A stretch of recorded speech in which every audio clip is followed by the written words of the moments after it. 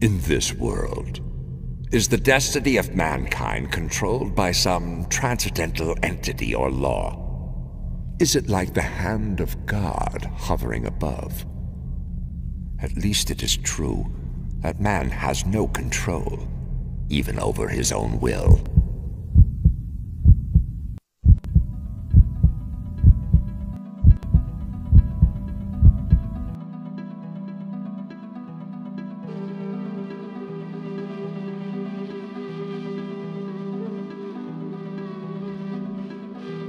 Every last drop of your blood is ours.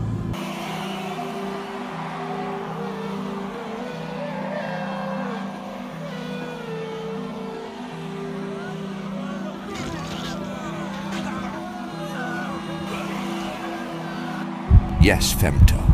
Let the blood of those you once cherished be your fuel, for you will rise as our chosen king. If it be reason that destiny transcends human intellect and makes playthings of children, it is cause and effect that a child bear his evil and confront destiny. Embrace your inner evil and face your future. You have but one thing left to do. You must learn engineering, for engineering is the ultimate vehicle of causality. In order to achieve your full ascension into godhood, you must learn. Listen to my words as I explain capacitors.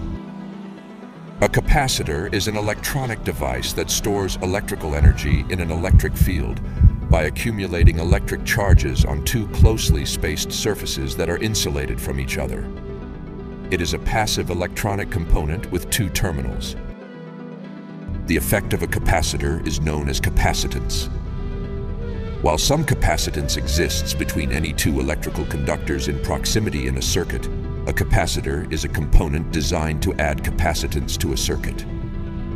To make a simple comparison, a capacitor is similar to a battery. However, a capacitor stores an electric charge. A capacitor cannot store nearly as much energy as a battery.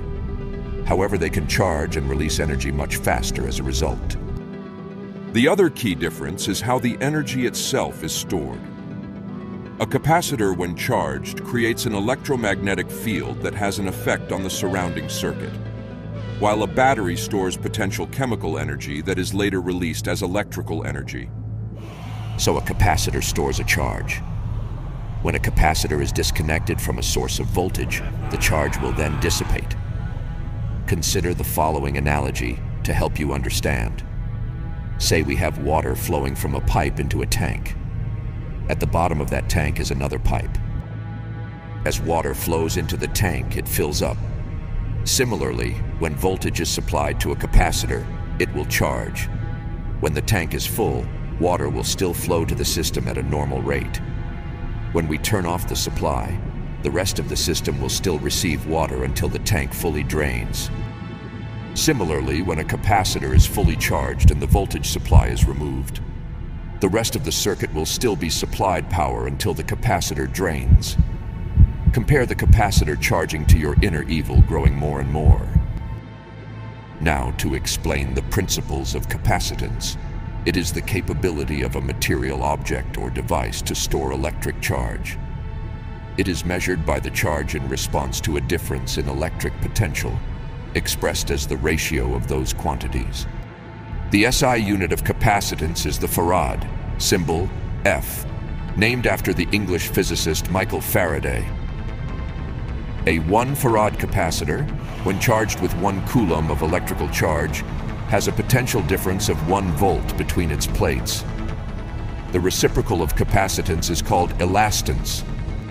The capacitance C of a capacitor is defined as the ratio of the maximum charge Q that can be stored in a capacitor to the applied voltage V across its plates. In other words, capacitance is the largest amount of charge per volt that can be stored on the device. Let's consider this example.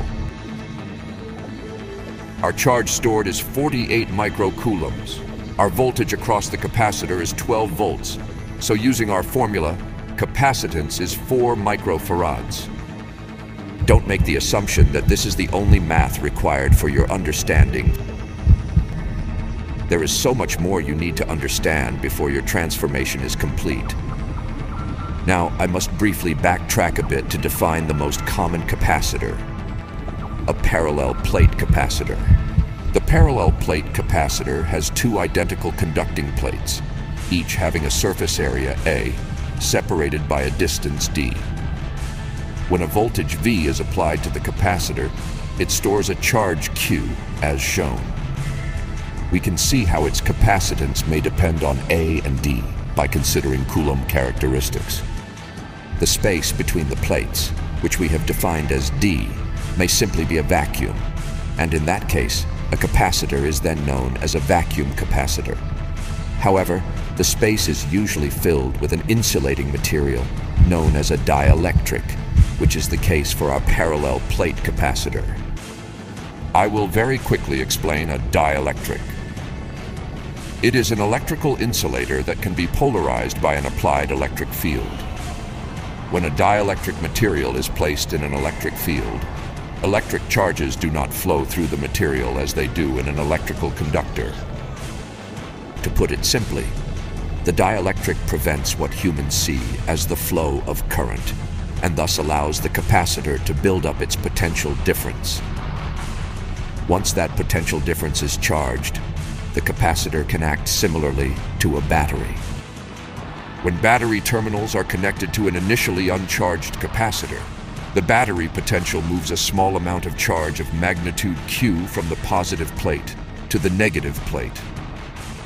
The capacitor remains neutral overall, but with charges plus Q and minus Q residing on opposite plates.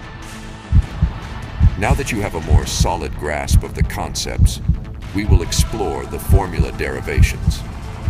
This will be your symphony of evil. Now think back to the parallel plate capacitor. We know that like charges repel, unlike charges attract, and the force between charges decreases with distance. So it seems quite reasonable that the bigger the plates are, the more charge they can store, because the charges can spread out more. Thus, the capacitance C should be greater for larger area A. Similarly, the closer the plates are together, the greater the attraction of the opposite charges on them. So C should be greater for smaller distance D. It can be shown that for a parallel plate capacitor there are only two factors, A and D, that affect its capacitance C.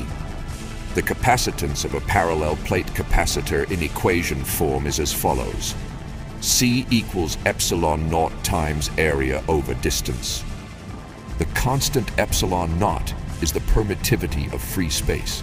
Its numerical value in SI units is 8.85 times 10 to the minus 12 farads over meters. The small numerical value of epsilon naught is related to the large size of the farad. Let's consider this example. Capacitance and charge, stored in a parallel plate capacitor. Now for this problem, we are going to assume the dielectric is a perfect vacuum. What is the capacitance of a parallel plate capacitor with metal plates? Each of area 1.0 meters squared, separated by 1 millimeter. Next, what charge is stored in this capacitor if a voltage of 3 times 10 to the power of 3 volts is applied to it? First, we calculate the capacitance. We were given the area and distance, so we simply have to just plug into our formula. Since the dielectric is a perfect vacuum, we can simply use epsilon naught. Take note on how the units cancel out to leave us with our final answer of 8.85 nanofarads. Next, we calculate the charge when we supply a voltage, using the formula Q equals V times C. We get a fairly easy problem to solve. When we plug in our previously calculated capacitance with our voltage, we get 26.6 microcoulombs across our capacitor. In cases where the dielectric is not a perfect vacuum, we add dielectric constant K to the capacitance formula. K represents a constant to multiply epsilon naught with in order to achieve the true dielectric value for any non-vacuum medium. This table demonstrates the different constants K for the different dielectric materials. In most cases, the dielectric will be air, which essentially has the constant K equal to 1. As those you once cherished bleed, the wheels of causality spins. When you are reborn, you will be our chosen king, our divine engineer. For the crafter of fate must have the ability to engineer the future. To conclude your transformation, capacitors have many functions and uses. Understanding the core concept is only the first part. For capacitors can be used for energy storage, filtering, and power factor correction, to name a few.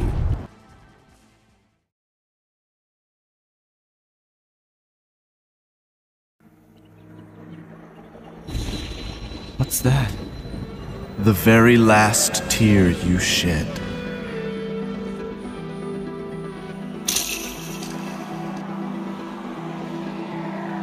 You are our progeny, our newest kinsmen, our wing of darkness. Arise, Vento.